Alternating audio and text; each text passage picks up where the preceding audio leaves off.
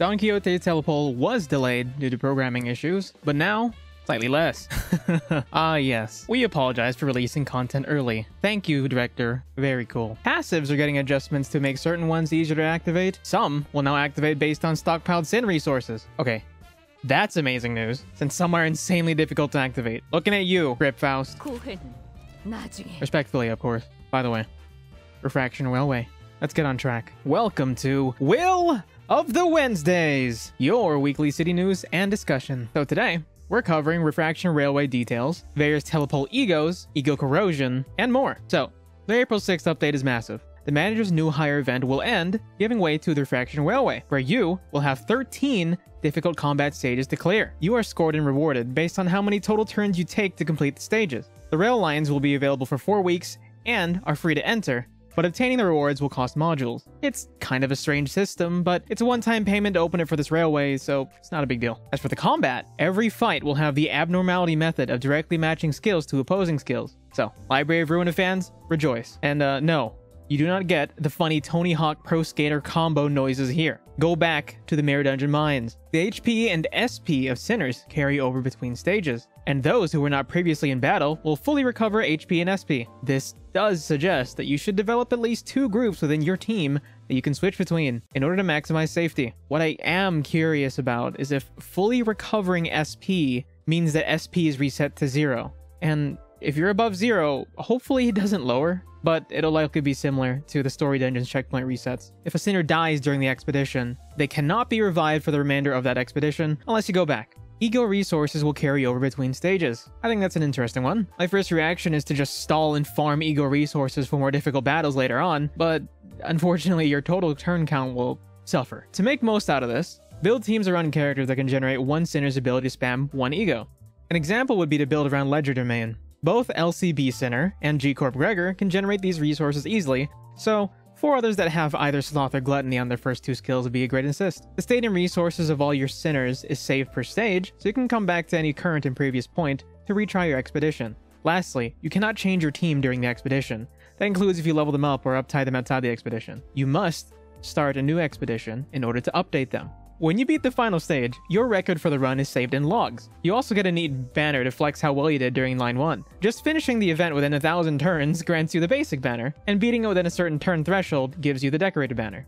Doing the same within the first week of the event instead gives you the embellished banner. So, finally, Limbus has its own monthly resetting challenge content. Let me know in the comments what challenge you think Project Moon should also add into Limbus Company. Difficult encounters aren't foreign to gacha gamer fans, and if Fate Grand Order is any indication, even people on mobile devices love challenge content. I was anxious for this content in a good way, due to the idea of the addition of these on the same patch. You will have to either consider keeping your current resources and keeping passives activated, or use an ego skill and obtain that passive instead. It's updates like these that keep players on their toes, and games like these lively. Next, ego overclocking. So, you're now allowed to induce ego corrosion, but make it controllable, assuming you have 1.5 times original resources and SP required. If you do not have the required resources, it will have indiscriminate targeting once again, and you will also dip into negative ego resources. I am unsure of how much ego debt you can accrue, or if you're just allowed to dip below 1s. Anyways, a lot of single target egos whose corrosion become AoEs essentially become immensely buffed. I'm excited to see more ways to evoke ego corrosion, as it used to be somewhat of a rare thing. It had always been exciting to see corrosion on the field because it's rare, and it'd usually mean that you're about to lose,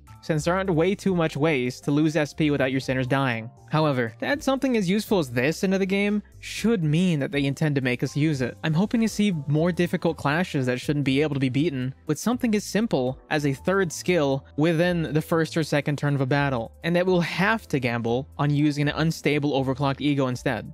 For example, due to the abnormality skill selection style gameplay in the Refraction Railway, we cannot easily farm and prepare ego resources per turn, as we'll have up to a max of 5 skill slots, unlike regular human battles. If we don't manage that well going to the next battle, and there's a deadly skill, we'll have to corrode to potentially win it. But just something for fun. I genuinely hope that when you select the ego skill, that they'd actually transform while on the battlefield during the skill selection phase, similar to the standard ego corrosion at the moment. It's practically already implemented, and it would be awesome to see. For the March 30th patch, Dawn's telepole is finally here. It is yet another solution to the issue that is charge gain on charge characters. No details on Faust's telepole just yet, but like the others, I'm sure it grants charge too. Also, Rumpture. Considering this is an HE&V ego, it'll be quite handy for building around Bodysack with Heathcliff, and especially his R-Corp identity if it grants charge too. Look at Haphazard Discharge passive. At the start of the combat phase, a random ally with charge gains NV absolute resonance count divided by 2 charge count. That is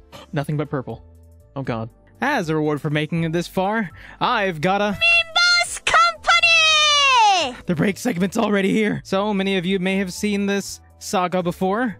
The I'm dropping this game copy pasta. They have apparently made another update to the series. N-Corp Faust and Sinclair. You guys think they'll make Faust more Cromer-like and make her voice lines fawn and gush all over Sinclair? N-Corp Mersal had lines in which he says to Dante that she, Faust, is interested in someone becoming her nail. Okay. Please don't include that. Oh god. The nail could be anyone at this point though. Might as well be Dawn. I can imagine that this will turn off a lot of gacha players if her lines will be about some guy that she is more interested in instead of Dante. Paying to roll a girl for over 50 bucks and then getting treated like that, not many gachas survive something like this. You guys think PM understands their paying customers? Reminder, Koreans and Japanese also don't like stuff like this in a gacha. They love their waifus and husbandos. I think they won't do this. It seems like pretty much every alternative ID has the hots for the manager in at least one line. Alright, it continues. I'm dropping this game. PM clearly doesn't know how gacha works. All of those early system-related blunders made me still believe, but releasing the alternative form of the main girl being obsessed with another guy, yeah, I've seen where this goes. Okay. Alright. In what world is Faust supposed to be the main girl?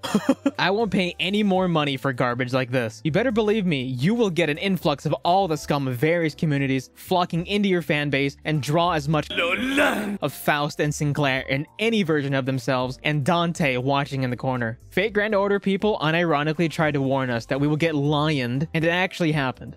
Dropped. Oh my god. Wow, what a powerful, authoritative figure. I'm what some would consider a whale, or Leviathan depending on your definition, that spent 700 bucks on this game, and even if it's not much money for me, I actually regret it. To anyone who wants to play this game and thought it's a safe thing because Dante looks like a self-insert and the voice lines resemble waifu and has Bondo material, do not get baited. Edit. All I see in the comments are a bunch of white men not having a problem with their girlfriend doing an OnlyFans. This game is already dead. Unfortunately, I don't have one of the updates to this, but there is a new update as of March 23rd. The saga continues. Okay, you have to stop. Really. Now I'm getting angry unironically. The amount of people not understanding that this was a troll is insane! Exclamation mark. Can you, for once, stop this shit? Okay, fine. Maybe it was a little real at first. I mean, I did like Faust, but I still didn't mind her loving Sinclair or whatever as Cromer. But everything after that was fake. Can you now please stop? Move on. I do not wish to keep making edits. Literally, I cannot sleep. This was the biggest break I ever had. It's like I went viral. This is the third night I randomly wake up to check messages in here. But it starts to get to me. I'm only human. And you know how it is, guys, right? Humans got a human, haha. I'm sick of pretending I was just pretending. The comments make my blood boil.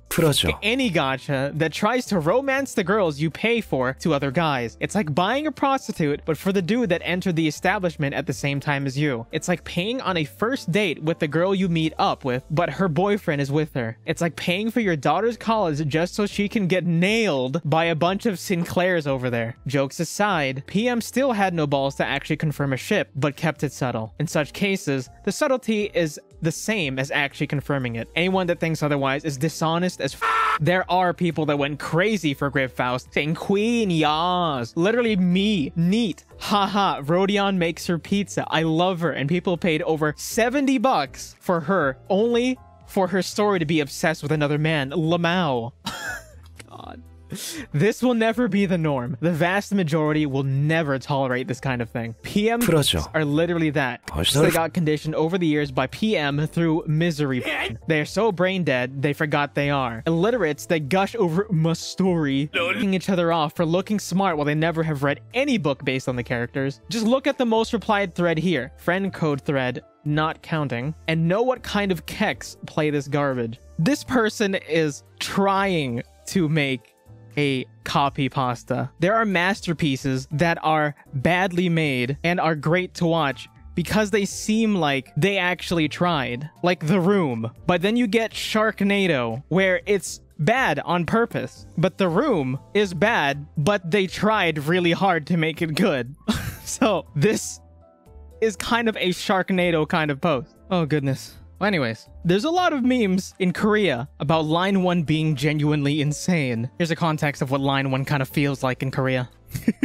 Just for reference. Thank you to Alice and Tora for posting context, and credits to Myonan here for posting this video. That truly was a Limbus company. So if you'd like to have a PM meme featured, please consider joining the Discord to post in Project Meme. All links below. Train of thought. What content do you want to see in the next season's Battle Pass? We may be about 60 days away, but make a guess in the comments. Since Gregor and Karan were this season's announcers, Doja and Virgil might be the next announcers for next season. I'd be surprised if it was someone like Yuri or Saude, because they're not alive. True. Well, that's that.